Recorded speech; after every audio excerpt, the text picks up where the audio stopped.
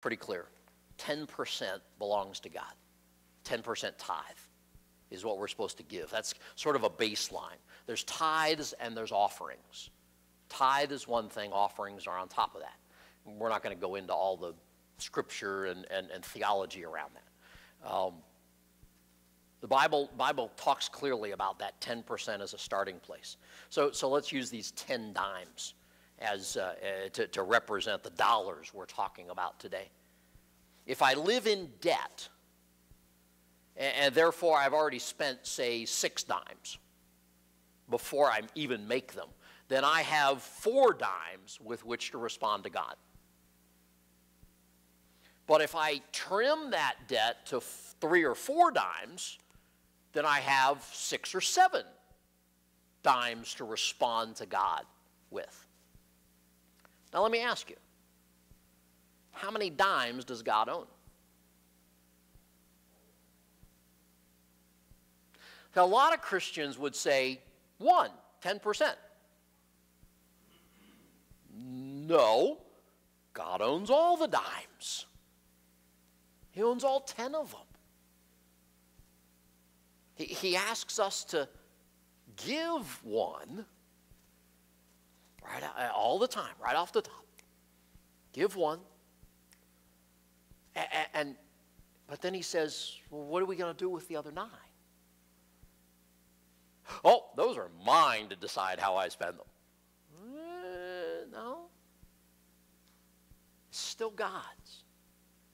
How can I honor God with that? And he's blessed us all. I mean, roofs over our heads and food in our bellies and clothes on our back and vehicles that some work better than others at the moment. And you know, it's, yeah. So we're allowed to spend those things.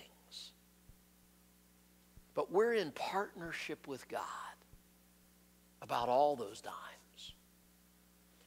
What's that partnership look like for you?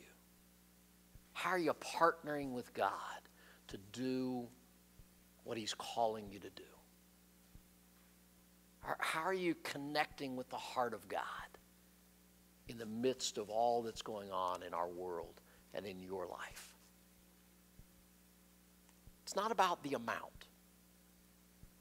It's about your heart and God's heart. This is where it connects. Let's pray together. God, thank you for the gift of all 10 dimes. And thank you for the trust and the partnership that you want with us and how to change our world by our stewardship of those dimes. God, we don't understand why we have been blessed more than others. We know the economics of it and all, but because we were born here and in this place, and we've got a blessing and a responsibility. So help us, God, to listen to you and to respond to you in the ways that you call us to. Help us, God. We pray in Jesus' name. Amen.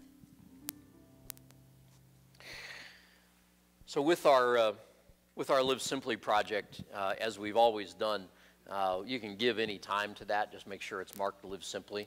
But Christmas, Christmas Eve falls on a Sunday this year. Usually we've done a Christmas Eve and a Christmas Eve worship where the entire offering goes to Live Simply. We're only doing that Christmas Eve. So if you're here Christmas Eve morning for regular worship, that offering's staying here unless you mark it. And again, we can't be doing that, or I'm going to send out that letter. Bring your winter coat next week. And as usual, has been our tradition here not to have worship on the last Sunday of the year. Kind of gives our servants and volunteers a little bit of a break. Somebody asked me if we were going to have worship this year, and I said I hope not, because a friend of mine knew that we didn't have worship, and he's going to be gone, and asked me to speak at his church, and I already said yes. So, but we have certainly very capable fill-ins and guests. So, so that's kind of how Live Simply works. So just so you know that before we pass around the offering baskets. So thank you for your gifts. Thank you for your giving, which is, I know, sacrificial. And know that we seek to be good stewards of that in every single way possible. So, there's Katie. Gonna grab that. Maybe he's reaching. There we are. Awesome. Couple more announcements. There's a youth ministry dinner at the Schroer's house. You should have gotten an email about that. If you're in that age group, and if you didn't for some reason, come talk to me or Diane, our piano player, and we will help you find your way there. We are helping 2 families with Christmas this year, and there are gift tags on the table out in the lobby. For you to, if you want to help with that, you can pick up, okay, we're going to help with this, going to help with that. And those gifts need to be back on the 10th. Friday the 15th, a community prayer gathering with Tabitha's Closet, our clothing ministry. And 6:30 to 7, rain or snow. It won't be shining because it's 6:30 and it'll be dark. Either way. And then on Saturday, the next day, Christmas breakfast, which is always a great time, great way to serve our community. Set up about 7 o'clock and come for an hour, come for 3 hours, come for the whole time. There's sign-ups in the lobby again. This is not something where there's like a steady stream of people. It kind of comes in groups. And so there's some times where we're standing around talking to one another and fellowshipping that way and doing some work. And there's other times where it can get busy. It's just kind of how that kind of Saturday works. But sign up in the lobby for that. Anything else? There they are. So that's what we'll do, and we'll tell you more about that Christmas weekend as well. 5 o'clock, right? 5 o'clock. Oh, but you had something else. It's dangerous to give people microphones, I love having them. Yes, ma'am. See me after worship to make your video? Me. Oh, I thought she was calling me to see me after worship.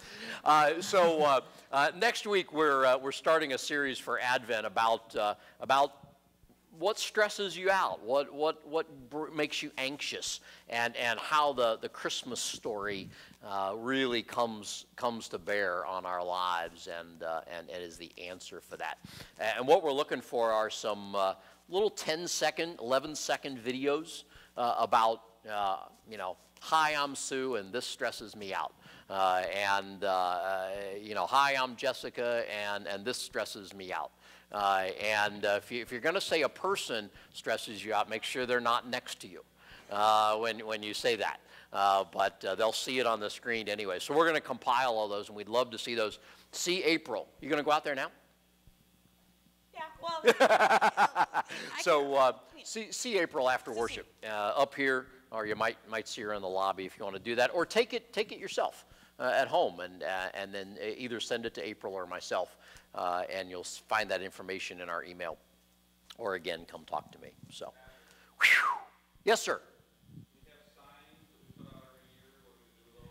Yes, because they are not relevant this year. We're not going to put them out. You're going to have to go door to door. Yeah, I know. Almost every year it works, but except this year. So yeah, we'll just have to forego that. So thank you for that reminder, because I was looking at those in my garage the other day. Hey, let's stand and sing ourselves out.